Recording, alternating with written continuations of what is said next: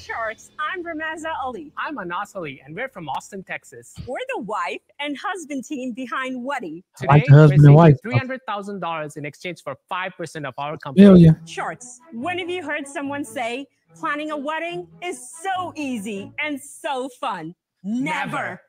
Booking a wedding can be a huge hassle when dealing with multiple vendors, all with different contracts. But with Wedy, the world's first wedding marketplace, couples can bundle services to book their dream wedding. And the best part, there's only one contract and one price tag. Wedy truly is a one-stop shop for wedding planning. In fact, we're going to show you just how easy it is. Here we have a real bride and groom, Look at Hannah this and John. And their maid of honor, Casey. Are they married yet? They are going to be today. No. Today? Right This now. beautiful couple They got married on Shark Tank. entire wedding using the Wedy app. Hannah and John have picked an amazing wedding venue, the iconic set of Shark Tank. That's crazy. As part of their all-inclusive wedding package, they have also booked a bartender, Angel from Salute Modern Vintage Bar, and their incredible florist, Kelsey from East Olivia Creative. Fabulous job, you two. Thanks, my guy. Appreciate it. Well, wait, who's going to officiate your wedding, you guys? Let's go on the Wedy app to find an officiant for your big day. Well, I think we need to do a quick search in the Los Angeles area, but we man. have a wonderful choice right here in the room with us.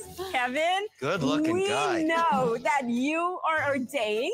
We would am. love to have you come up and He's get Hannah and ordained. John married today for real. Oh, my. Mr. Wonderful, we do have a small script prepared for you today. Bringing a man and woman together is one of the most important things Mr. Wonderful does. Are you ready? Sharks, you are about to witness the world's first Shark Tank wedding. He looks more like an undertaker. I'm sorry. Dearly beloved, we are gathered here today because Hannah and John have chosen to make the ultimate investment into each other, and it is my great honor to pour gasoline on their passion. Hannah, do you accept John's offer to be your husband? I do. John, do you accept Hannah's offer? I do. By the power invested in me by the state of California, I now pronounce you business partners for life.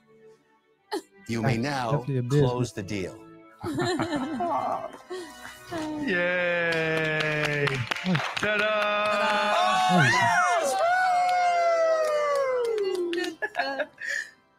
So, Sharks, who's ready to take this journey down the aisle with us and, like Hannah and John, say I do? By the way, Kevin, We are back to another Shark Tank breakdown episode. I am your host, Dave, an almost 10-year intellectual property attorney dealing with everything from patents to trademarks, copyrights, trade secrets, you name it. That's in the IP space. I deal with it. Now, I'm a little bit kind of befuddled or at a loss for words. It seems like, man, who would have thought Kevin, Mr. Wonderful, was ordained to be able to officiate a wedding? Who would have ever thought that you would have seen a first actual wedding, somebody getting married on Shark Tank, man? It seems like, hey, they raise our stakes higher and higher. So the three things that I look for is how simple is the product, how effective, and what's the market size. Now, we know the market for weddings is through the roof. This is a big market. Now, it's interesting because on the flip side of it, it seems like it can be cyclical, if that makes sense. I go to the cigar lounge often, kind of nearby to where I'm at, and it was a lady, she's a wedding planner. She has, no, I'm not sure if she's a wedding planner, but she at least sells the dresses and things like that, the clothing for a wedding. And during the kind of pandemic, it took a big hit. So it seems like, you know, much like, I don't want to compare it to a travel, but it seems like when kind of the money, depression, things like that, or recessions hit, people are not getting married during that time. They're pushing it off. So even though I think the market is huge for it, I think it can be up and down depending on what the economy is doing. But I guess we'll see how much money they are making. Again, they really didn't talk about how the app works. So I'm not sure how simple it is and how effective. I think the Sharks will probably drill down more on that. The interesting thing I do want to talk about is you can get a patent on an app. Now, it can't be just, it has to be something that the app is doing that kind of takes it out of the realm of, okay, we're just scheduling and coordinating and things like that. But to the extent that you have something kind of details in the app, to the fact that the app is actually, doing some stuff that takes it out of just kind of scheduling and planning, you can get a patent on the app. So a lot on the process of how, the app is kind of going about its business. So a lot of people don't know that. They think, okay, apps, yeah, whatever. And no, you can get patents on apps. So it just kind of depends on what the app is doing, and if it kind of crosses over into that, from the scheduling, planning territory to the, okay, this is patentable subject matter. So let's be on the lookout to see whether or not they're doing that. It seems like Lori is typically the one who asks about patents, but let's see if one of the other sharks kind of picks up on whether or not this app is protected. And let's get back to it, man. That's crazy. Yes. You just earned $600 as a wedding officiant on Wedy. What? That's more than he's made in 15 years. Right. Well, why don't you tell us about your business? So we are a wedding planning marketplace that is. And when did you start? We started in 2020. Okay. And we've been in business for the last 3 years. And I'm just curious, are you the only ones that do this? We're the only ones that is a centralized booking platform for the wedding business. Traditional wedding directories are a pay-to-play model where wedding professionals have to list their business for up to $500 per month or more. Look, I'm in this space with Honey Fund. There's a consolidator out there called The Knot that's putting this together in the same way. Tell me how you're different and how you can actually get a bride to go to your platform instead of The Knot. Absolutely. So couples find us through organic SEO with localized listings. We have a lot of venue referrals, and we're starting to get a lot of word of mouth. Are you regional or national? We're regional. We're regional. We operate in 7 markets, and we have over 1,200 vendors in our platform. And how do you get paid then? I'm assuming you get a percentage of that. Absolutely. How much do you get? We have a 24% take rate on every package sold. I would love to tell you a little bit about how the app works. So on the vendor side, here's what they do. Wedding professionals list their business, and they go ahead and create different types of package tiers and their deliverables. So if you're a photographer, they would have a 4-hour package for $2,000 and a 6-hour package for $3,000. So what we do, our differentiator is we take these data points, aggregate them, and sell them as bundled packages. So on the consumer side, couples enter their location, their budget, and the services they're interested in. And we show them an all-inclusive base package they can afford instead of themselves getting priced out of the market. So how's it going? So how's business going? Oh, it's going great. So tell us the numbers. 3 years ago, we started sequentially launching our product in specific markets and have done 1.5 million in revenue. To date. Okay, that so is in gross revenue or net 1.5. revenue? Gross revenue. Okay, give us year-by-year revenue. Yeah. So in 2020, we launched our product prototype in 1 test market. Hard year.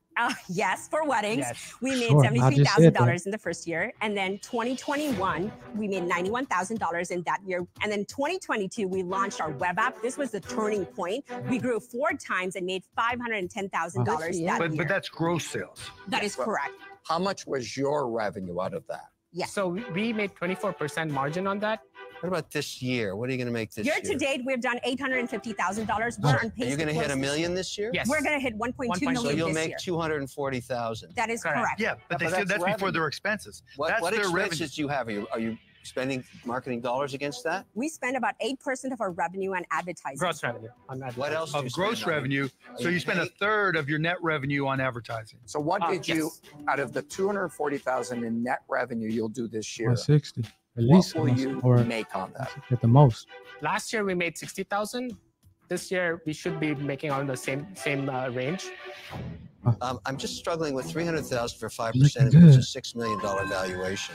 It's not worth $6 million. Not even yet. close, yeah. That's the problem. So here's the thing, Kevin. Last year, we didn't have a lot of vendors on our platform. But this year, we saw the flywheel take off when we added 700 vendors to our platform, which brought in 60% of our Look, customers. there's definitely something there. Yeah, I but, agree. I think it's going to be challenging. I don't think it's for me. I'm out. Okay. Because I think Okay. you've got a hard road. Right now, you're in 7 markets doing 250K, and I'm not saying you'll stay there, but being in 7 markets with that little volume, one little screw up at any point in time, and you guys are scrambling, and that makes the whole thing hard. When you get a Yes. network effect, you're set, but you're not Yes. close to that yet. Yes, and the reason we're So for not those because- reasons, I'm out. Thank you. Ramessa, your energy is fabulous. Yep. You're like the You're like a He spark does have plug. some good energy. I think it's a business you got to grind. Really keep grinding. A slow growth business. I don't think there's room for a shark. So for those reasons, about. Thank you, Barbara. Your business, it's solid, but you're very early on. I just like things to be a little more further along. So for those reasons, I'm out. But I do wish you good luck.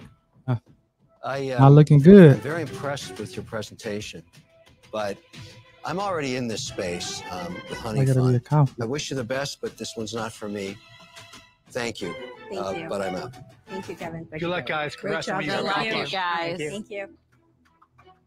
Yeah, man, it was a quick one. I let it play. Man, it seems like kind of razor thin margins there. If you're making kind of $1.2 million or $800,000, whatever they were making, and you're only taking home $60,000 at the end of the day. And as one of the sharks said, it seems like it's going to be a grind. It's going to continue to be the grind, and you have little room for error. Which, man, we'll see. I would say that the lady's hurt. She had an amazing personality, an upbeat personality, which I love. I'll try to get these two on a program here and kind of ask them a little bit more about it. I also do like the husband and wife couple. I like when the husband and wife start a company and kind of really grind through it. It seems like they may have some challenges ahead, at least according to the sharks.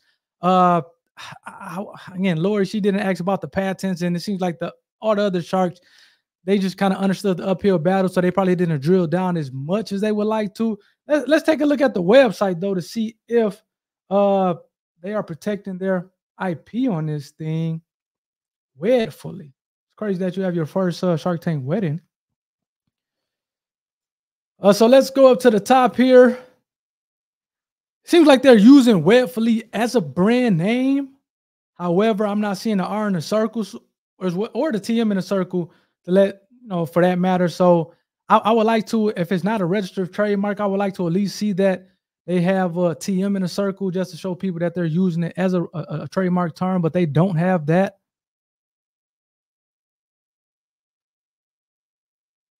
I didn't know Kevin was what's his name. I'm still, that's crazy to think that. Let's see here. It seems like they kind of been on some news platforms, which is cool. Carefully. I'm not, maybe this was beforehand because I didn't see this lady at all. It seems like the name is still the same, Carefully. As seen on Shark Tank. Is this a different one? That's interesting. I didn't see her. Huh. No, this is a different one. That's why.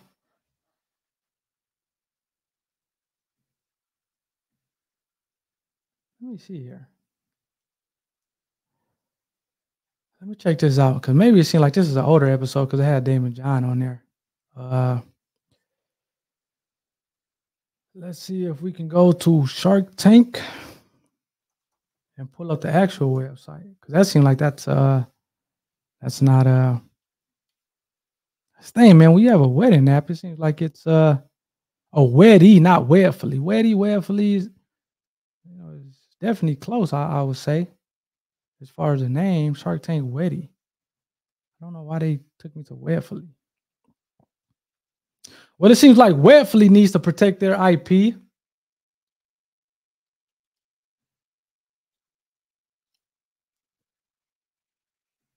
we go. This is Wedy. And it seems like they're kind of similar to Wedfully, which is, again, they're not, at least doesn't show that they are protecting their, or showing that they're protecting their IP with the TM or the R in the circle. Here we go. There you go. And I like the kind of what they're doing with the app, though. You're kind of packaging all that. Hey, my budget is $20,000, so they're pairing you with different people in your geographical area to show you who would be good vendors for it, as opposed to you having to do that on your own. Seems like for the owners, though, it's not a whole lot of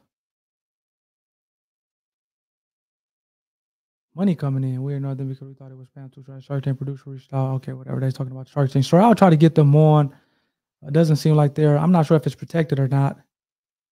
Financials. On Shark Tank, Wed has initially projected 1.2 in 2023, but closed the year strong with 1.4 in gross revenue. So it seems like they made more than what they were anticipating last year in 2023. I would imagine this Shark Tank will take them through the roof here.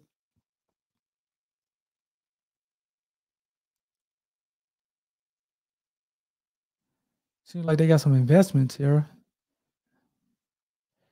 Yeah, I'm not seeing anything about their IP on here. Our story, get the app testimonials.